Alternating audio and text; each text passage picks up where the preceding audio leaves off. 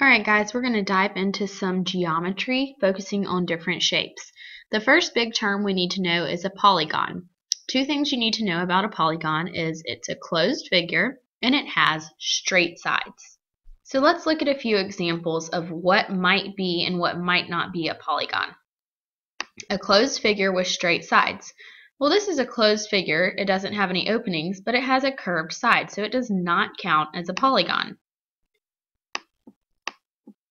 This shape is closed in, it has straight sides all around, so it is a polygon. This triangle here is almost a complete triangle except for there's a gap, so we cannot say that it's a closed figure, which means it is not a polygon. One type of polygon that we're going to learn about is a quadrilateral. A quadrilateral has 4 sides or edges and 4 corners or vertices. So I can see that this rectangle here has 1, 2, 3, 4 sides and 1, 2, 3, 4 corners. So it is a quadrilateral. This triangle has only 1, 2, 3 sides and 1, 2, 3 corners. It would not count as a quadrilateral. A circle has no corners, so we cannot count it as a quadrilateral. And this star has way too many corners to count as a quadrilateral. This chart is kind of a little hierarchy of polygons. The overall term is a polygon, any closed shape with straight sides. Then within the polygon we have several sections. A triangle, tri means 3, it has 3 sides. A quadrilateral, quad means 4, and it always has 4 sides.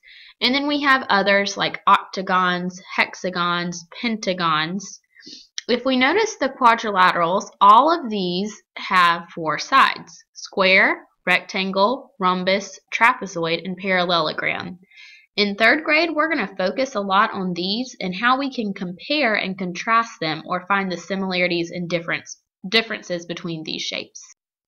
So something is a square if it has 4 sides and 4 angles, but it has to have 4 right angles, which means that these corners are 90 degrees. They are perfectly square. And 4 equal sides. So a square that has 5 inches on this side would have to be 5 inches, 5 inches, and 5 inches. All 4 sides would have to be equal. What makes a rectangle different from a square is that rectangles have 2 pairs of parallel sides that are equal in length. So a rectangle does not have to have 4 equal sides. It has parallel means that 2 lines are running in the same direction and they will not cross over each other. So the top and bottom are parallel and the left and right are also parallel. So let's look at what that means. If you extend these lines, they will not cross. But for example, in this shape, if I extend the lines, eventually they would intersect each other or cross over, which means they would not be parallel. Okay. One thing that can get confusing is where square and rectangle overlap, where these rules kind of overlap. So a square has to have 4 equal sides and 4 equal angles.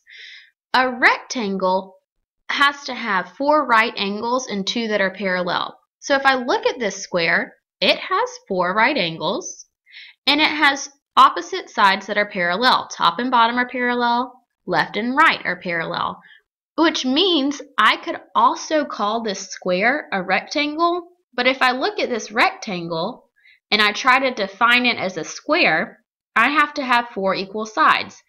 And these sides, left and right, are not the same length as top and bottom. So that means a rectangle cannot be called a square, but a square could be called a rectangle. The next shape is a parallelogram. A parallelogram has 2 pairs of parallel sides that are equal in length.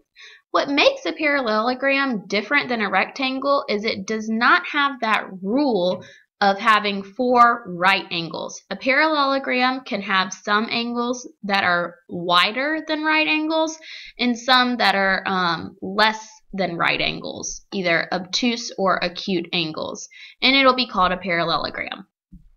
So since a parallelogram is any shape with two pairs of parallel sides that are equal in length, a lot of these shapes can be called a parallelogram. I might look at this shape right here and instantly say, oh, that's a rectangle.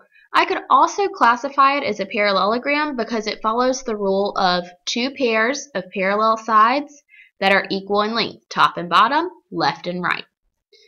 I might look at this and say, oh, that looks like a diamond or a square that's turned sideways. I could also call it a parallelogram because it has opposite sides that are parallel and equal in length. This green and this blue down here are definitely parallelograms. They fit that rule exactly.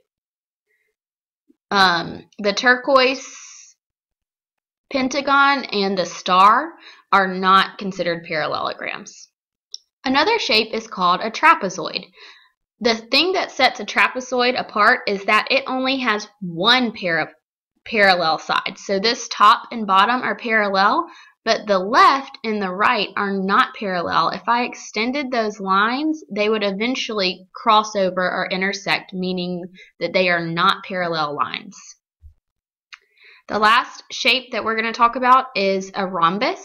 The only rule for a rhombus is that all four sides are the same length. So it looks like something we might call a diamond, but the actual name for it is a rhombus. So here's just a little chart. I'll leave it here for a second so you can look at all the rules and look over them all. It has each shape that we talked about and what the rules are, along with some picture examples.